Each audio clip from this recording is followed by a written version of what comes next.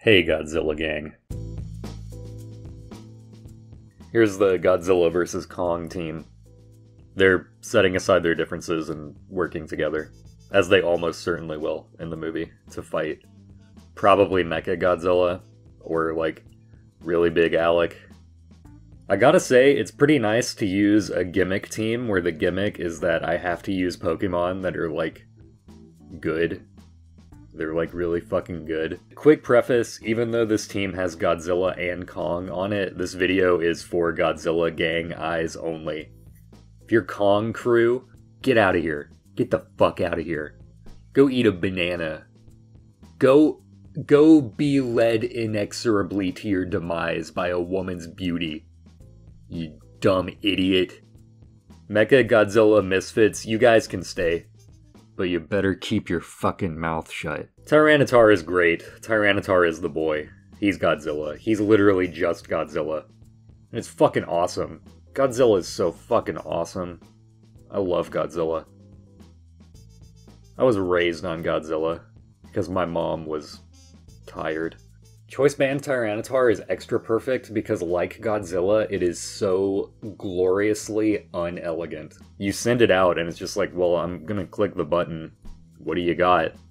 Rillaboom is obviously incredible, but I have kind of avoided using it in Gen 8 so far because Grassy Glide is really fucking hard to say when the pressure's on. And also because it beats every dumbass gimmick team I try to make.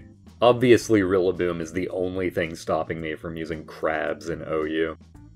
But he is helping me clickbait pretty hard right now, so I'll deal with it, I guess. Rillaboom is so good at clicking U-turn. Rillaboom is like the best fucking Pokemon in the game at clicking U-turn. You dip out of all the birds so you can just click Stone Edge with Tyranitar. It rules. Pivot Landorus, as usual, has OU and its oppressive grip. You click Stealth Rock and you click U-turn. My god, when will the meta be free of this tyrant? It's got Toxic over the usual knockoff so that you can put big bodies like Hippowdon and Tangrowth on a timer so they can't just pivot into Tyranitar forever. Zapdos is hazard removal that switches into Melmetal and Kartana, and also has a beak that's adapted for harvesting wood-boring grubs. Protect Leftovers Melmetal is a steel type that really benefits from the grassy terrain. It has superpower over the usual Earthquake to try to lure Ferrothorn. This could also be a Heatran, I guess, to deal with Volcarona, but Mothra would never betray Godzilla and his allies. And also, Melmetal is for the gamers.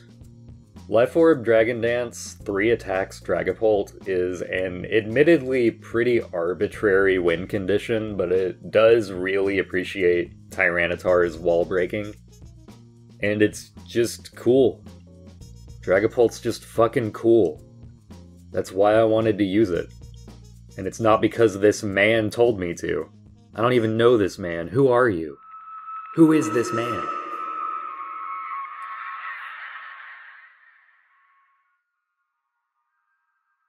Ready? Go!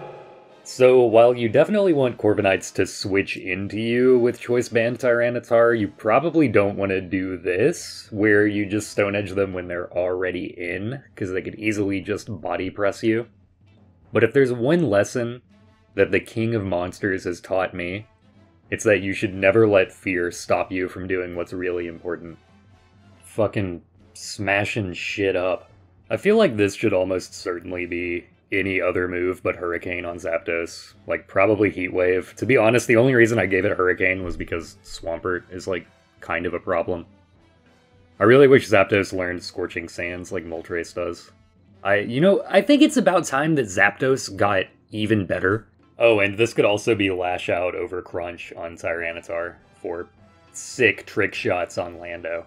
But Crunch is just so fucking raw. You just take a bite.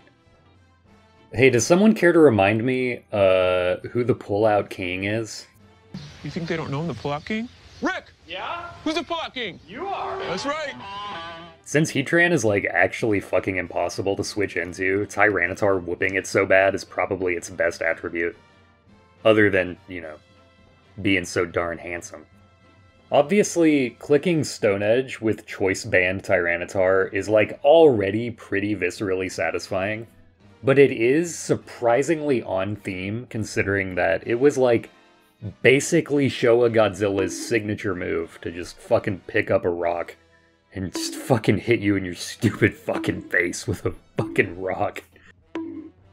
So I did have an opportunity a couple turns ago to bait the Rillaboom into killing Tyranitar so I could just set up on it with Dragapult.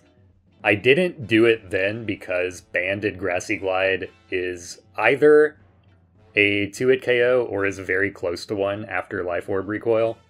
But Tyranitar getting the crunch means that I can just go ahead and pull the trigger, because then I can Dragon Dance and Sucker Punch it before it can Grassy Glide me twice.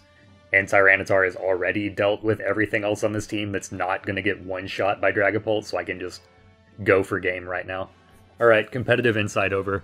Big dinosaur, give me serotonin.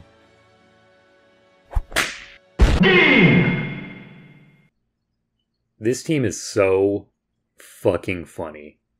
This is like a team I would make. No rock resist makes my monster grow, so I definitely just clicked Tyranitar 3 nanoseconds into this team preview. And since only a baby genius would actually click Earthquake against my team on turn 2, I reviewed all of our options with Japan's top scientists, and we concluded that I should click my 100 base power stab move again. Of course, they're going to U-turn here, but I would rather put my Zapdos into a bad position than my Landorus, considering that I'm super gonna need Lando to deal with the 50% of this guy's team that are electric types. However, when the Lando comes back out, I really don't want this to turn into a gamer moment after I miss 3 hurricanes in a row in the sun. So I am going to switch Rillaboom into it now, because the worst case scenario for me that this guy would reasonably want to do would be to knock off me, and honestly getting my Choice Band knocked off in this matchup wouldn't be that bad. That knockoff was like an okay hedge, but I would say the main downside was that it was an option that wasn't U-turn. So actually, let me just improve my Rillaboom set here real quick. Dollars to donuts, when this guy switched his Coco into Zapdos, he forgot that Defog removes electric terrain. I can say this with certainty because I also forgot. I know that I can click Volt Switch against this team with impunity, even though they have a Volt Absorber, because no one is going to switch Zeraora into Zapdos unless they were Xanatussin and had their third eye open. It's pretty funny that this guy put Torkoal on his team just to make the Heatran scary, but all I have to do is send out Tyranitar, just incidentally, when it would already be a good play anyway, and then the Sandstream activates and it's just like, no, you're not allowed to Eruption me. If you Eruption me, I will cry and go home. This guy is fucking committed to the combo though, because he still thinks that the Torkoal is worth preserving. Which, I respect, I get it. Sometimes you have to play for the montage. Oh, I get it. Oh my god.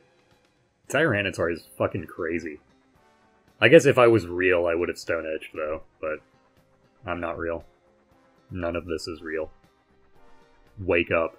Oh, it's Landorus that you switch into electric moves? Alright, let's test out this little theory of yours.